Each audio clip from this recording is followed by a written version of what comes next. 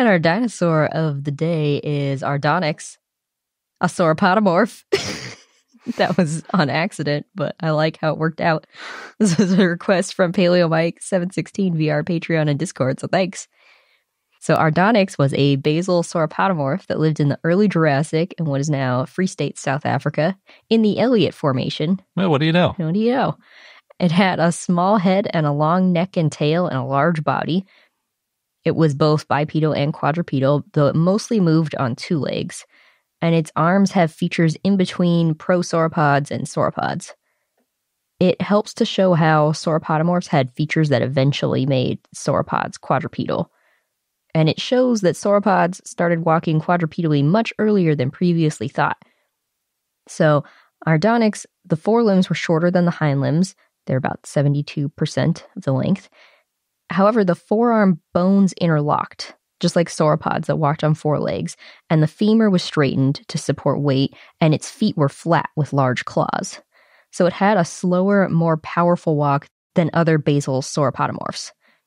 And it had short, stout feet that were more robust than more basal sauropodomorphs. It's related to the closest known group of obligatory quadrupedal sauropodomorphs, too. Yeah, Aardonyx is a lot closer related to what would become eusauropods in the distant 50 million years later type time range than Kaluma was. Mm-hmm. So this is one of those cases where it's like shows origins is true. Aardonyx also helps show the transition to sauropods' bulk browsing.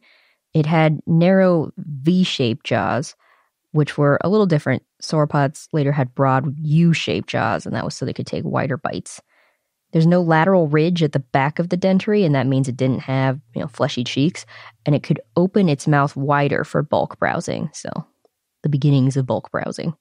However, the more derived sauropodomorph, Chinchakiangosaurus, had U-shaped jaws and fleshy cheeks, and that may mean that the wide, cheekless jaw could have evolved a few times in sauropods. So this is all based on that ridge in the dentary being assumed as an attachment point for some sort of cheek muscle. Mm-hmm.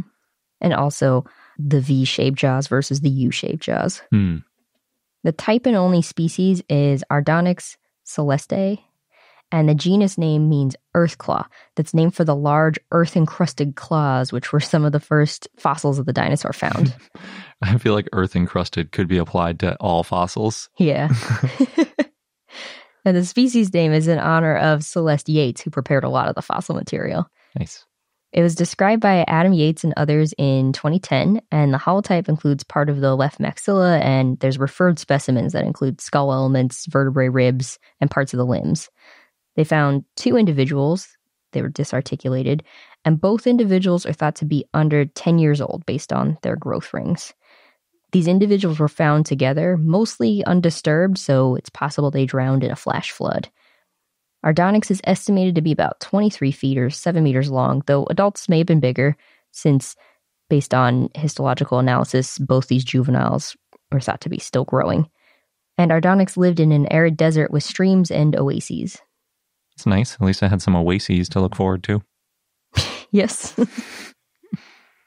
Right before the flash flood. Yeah. Oops.